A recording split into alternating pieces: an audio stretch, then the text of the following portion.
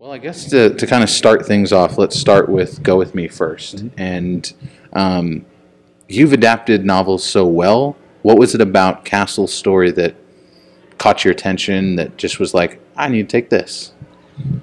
That's a long story because it actually came to me through Anthony Hopkins, who was engaged in this project for a long time before I came into the picture, and you as well. And but we had made a film before that, and we came along quite well, and we and we exchanged some emails and stuff, and he's sort of, well, couldn't you read this script and see if it could be something for you? And when I read it, I read the script, not the novel to begin with, script first, and then I asked for the novel, so I read the novel as well, and I could see I believe what he saw, the character he wanted to do, and I felt this was an exciting project and something that could be done. So it's all due to Tony, actually. Yeah. Did Tony bring you Kidnapping from Mr. Heineken, or was that something you'd always kind of had? No, it didn't come from me. It came from an American producer. I got that script, and I knew about that story. I heard about it since I'm European. I heard about it, and so that's how we met through that production. Yeah. I've got a question about, because I love the look of your films, and you've switched cinematographers. You've got Peter Rasmus, you've got Frederick on this new one.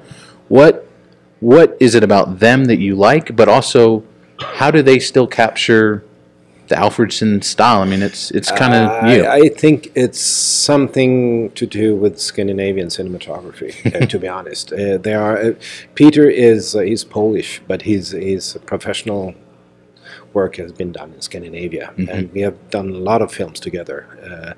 But on the other hand, I feel that you need to change partners sometimes to freshen up, or to spread your wings a bit and do some new things. And so Rasmus, this was the first time we worked together, but it felt I had very good references from people in Denmark that I know that told me that Rasmus would be perfect for me, or for telling a story like this. Definitely fits. Yeah, like it fits your style. Yeah. It fits my style, and also the way I like to work. So that was actually the only thing that I really wanted, to have a cinematographer that I felt comfortable with. How do you work? Like, are you a fast worker? Because your films feel like you are. Maybe I'm fast. I don't know. You have independent friendly. Independent friendly. Maybe I am independent friendly. I don't know. But I come from a place where we don't have that much money. We have to bring as much money in front of the camera instead of behind it. So we're the Swedes and Danes and even the Norwegians are pretty good at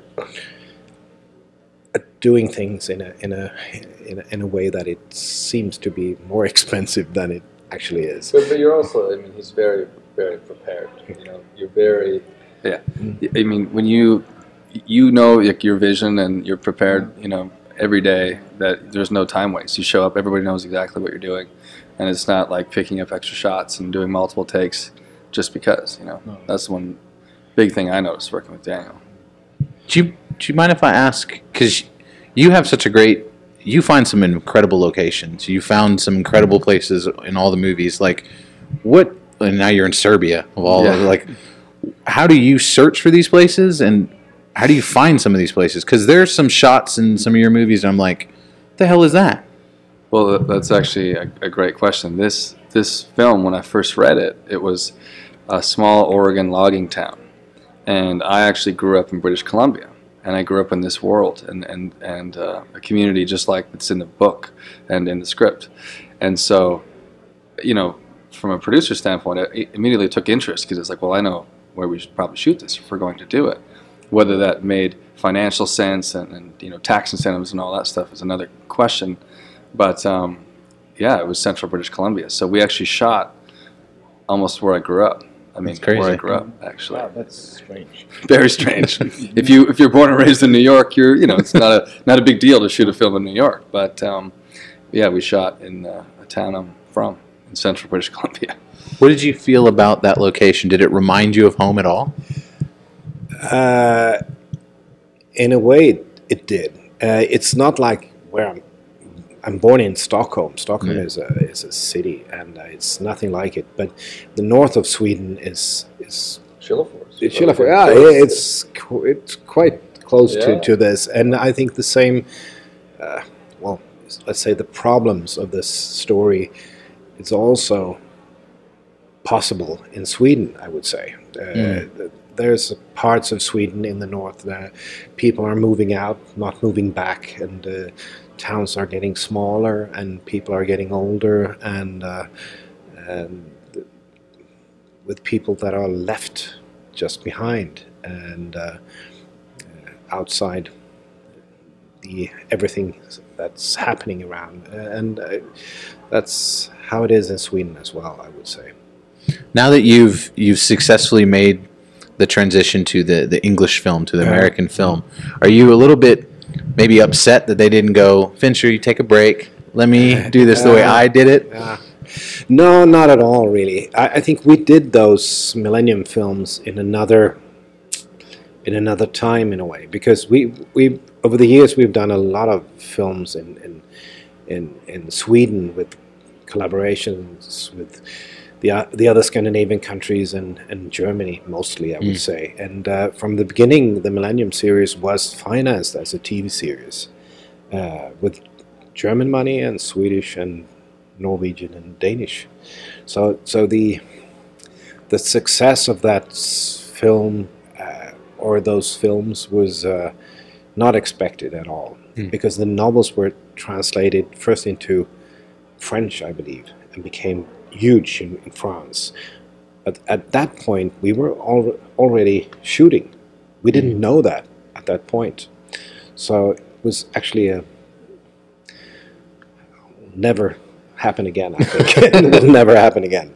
No. Wow. You know, Rick, this kind of popped in since you found that area, you found that specific spot. As a producer, though, once you find it, and like you said, you get to the money side of it and the actual, okay, we actually have to do this.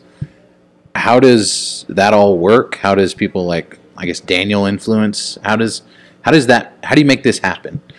You know, with a film like this, you know, I think the town really needed to be a character. I mean, it is a character, and I think you needed to see it as a whole. So when you're scouting a film, and when, you know, Daniel flew from Sweden, I flew from Los Angeles to British Columbia, you know, we're both, even though I was from there, you're both kind of seeing it now from a story perspective. Like, okay, well, you know, does this community work? Or if you piece together different cities, you know, to fill your, you know, the story, the city that's actually in your story. I think 70% of the film was shot almost in one town. So it is important with a film like this to kind of build that character. Like you know, I think we accomplished that. You know, it really does feel like that. Yeah. I'm kind of curious, how quickly was Julia put into the picture? Like, was she someone you always thought of, or was she kind of more last minute and just she fit? You know, the whole film was very quick turnaround. From the time, like, I read the script, I think, call it July 30th, and we were scouting 4 weeks later or 6 weeks later. Wow. We were in production 8 or 9 weeks later. Like, it was the fastest turnaround, especially coming off a film that took us 12 years to make. The year prior to a film that was, you know, what are we, 12 months now from the time, you know, pretty much read the script. So, I didn't realize that. So the whole casting process all happened very quickly, and Julia was obviously top of our list. You know, started with Tony Hopkins, and then it all kind of, the whole thing happened so quick. I have a question about, since we're here at Austin Film Festival, being able to show it at this venue, this type of environment. You've talked about how, you know, this is the Writers' Festival. Story is obviously important to you, and story is obviously important to you. What is it like showcasing it here? Or about to showcase it I here. think you know that better because this is the first time. Yeah. Yeah, You got a jacket though. I like that. I mean, look, Dan Petrie, who's our producer on the film as well, and my business partner in Enderby. I mean, we've been involved with Austin for him, I think, for 18 years, and this is my 12th year, I think, in a row. So it feels great to come here, and you can call it home court advantage or whatnot, but it's we're obviously very happy with the film. I'm very proud of this film. So for me personally, it's great to bring Daniel here from Sweden and to show him what Austin's all about. And this film, it premiered at the Venice Film Festival, and it's a completely different audience, obviously. And this is a gritty, small town American film this storyline is happening all across North America, and in other parts of the world. So, it feels great to actually show it to Austin, and it's going to feel great tomorrow night, actually. You've treated so many directors and filmmakers to the wonderment of Austin. Where are you taking Daniel? That's We don't know yet. Yeah. 6th Street's probably a good stop. But It's Halloween. That's going to be crazy. Yeah, it is actually strange to have the screening on Halloween night, but I'm going to dress up as Tony, actually, for the screening. Well, I'm curious kind of about film festivals outside of this, because you've been everywhere. I mean, obviously Venice and some of the bigger ones, but like Hawaii, you've popped into. No, I've never been to Hawaii. I know The films have made it there. I made a film many years ago called Tic Tac. That was a small film, but it went around all over the globe, actually, to so many festivals. But at that point, I didn't have the possibility to go to those festivals, and I was so surprised that it actually made it all over the place. But it's fun that a film in a very small language like Swedish can travel and be seen. And I know, especially that little film was a huge success in South Korea, which you wonder how come. You don't know why, but suddenly it sort of resonated, I guess. but you don't know that to begin with. As we didn't make it for that audience. No, not at all. Not at all. Of course not. We didn't know that. But that's also, I would say, the case with the Millennium films. We didn't actually believe that it would travel as it did, but it did, and that's fantastic. This is a question to both of you guys. When you're looking for what's next, what are you reading? What are you looking for? And obviously for you and Daniel, what are you guys looking for when you put your name behind a project? Two different answers. Well, probably two different. The thing is, I'm a story guy. So if a story grabs me, I will go there wherever it takes me to do it, if it's possible to do it. But it's all comes down to the script and to what the story is. If I could choose, it could be, I don't know what, but I need a good script and I need a good story. That's the whole thing for me. I'll go one step further. I mean, it is obviously about the story and the script, but it also is about the financing and the distribution. And I always talk about the makeability factor, and how much makeability does your script have, and that is, are the characters rich and have depth that these actors that you need to cast to get the financing and ultimately get distribution, are they going to want to play those roles? It's the Idaho dairy farming kind of analogy that I use, and that is, not analogy, but if you give us the Idaho dairy farming script, it's going to be tough to make that into a film that's going to actually get distribution and see, an international audience. And so, you have to have commercial projects. Like Go With Me is gritty, dark, but it has commercial upside, and it has a cast that gets involved and now gets you distribution. And it's kind of the responsible way to produce films is how we look at it, That's how it is. Yeah. Reality. Yeah, I mean, you can't do a film that's not going to play in the foreign markets, because that's where your risk mitigation comes from.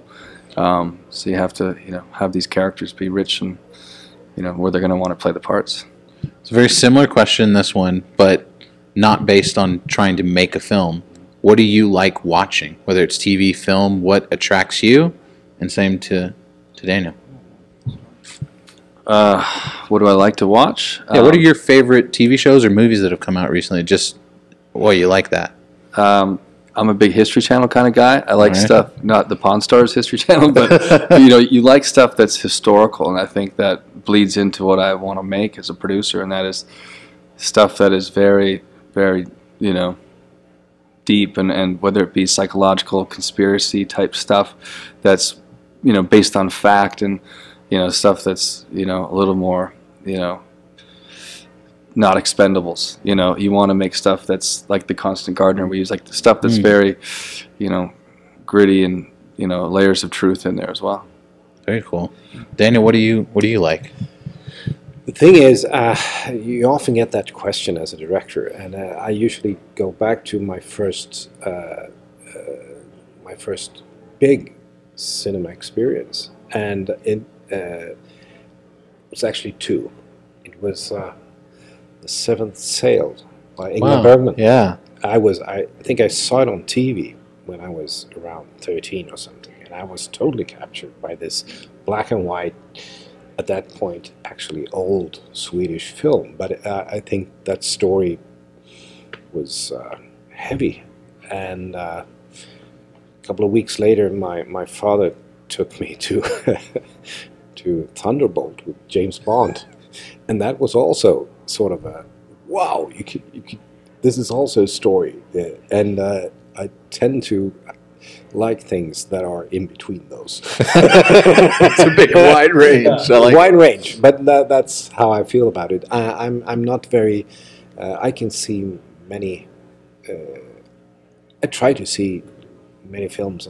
I think as a Swede, I get the opportunity to see more films from other parts of the world than you usually do here in America, and we're used to the subtitles, and we can see films in French and Spanish or whatever. It doesn't really matter, and that's a good thing, I believe, to have that possibility to see stories from all over the world. Well, guys, I really appreciate the time, and I'm excited you guys are here. I mean, Rick, obviously, you guys come back all the time, but thank you guys so much for the chat.